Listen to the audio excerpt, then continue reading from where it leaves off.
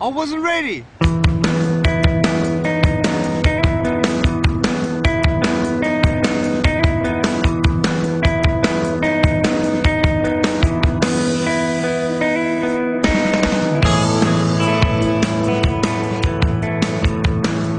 I have no arms and no legs, but I'm very thankful that I have my little chicken drumstick here.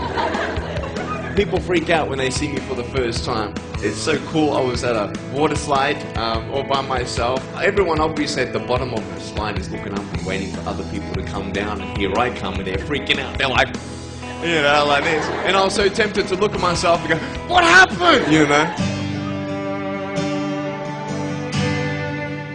And there were times where I sort of looked at my life and thinking, well, I can't do this and I can't do that.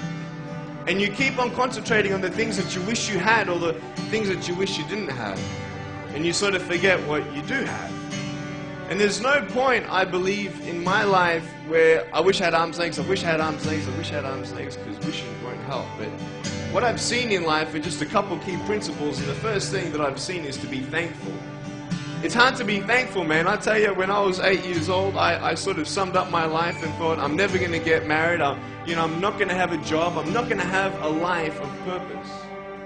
What kind of a husband am I going to be if I can't even hold my wife's hand?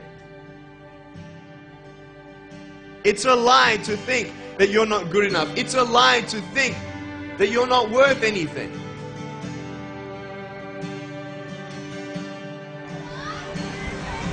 One point. Woo! It's freezing. I can't feel my hands. I love life. You know, so many people come and say, how come you smile so much? And I'm like, well, it's a long story. But it's very simple at the same time. You see, it's very hard to smile sometimes in life. There are things that happen that you don't know and you don't understand, and you don't know if you're going to get through it. You know, you go through your storms in life and you don't know how long this storm is going to be.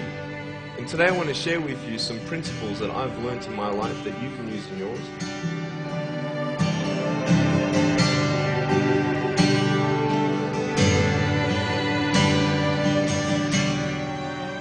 Being patient is beautiful. I tell you, it's the hardest thing. But I realize I may not have hands to hold my wife's hand, but when the time comes, I'll be able to hold her heart. I don't need hands to hold her heart. You know, it is scary to know how many girls have eating disorders.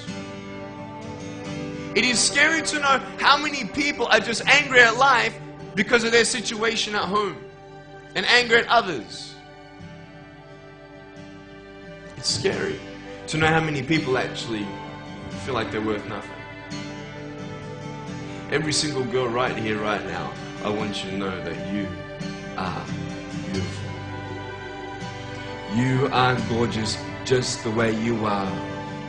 And you boys, you're the man. On this DVD, I share my experiences in life of how I've overcome challenges and seen a new, fresh perspective in life. To be thankful, to dream big, and to never give up.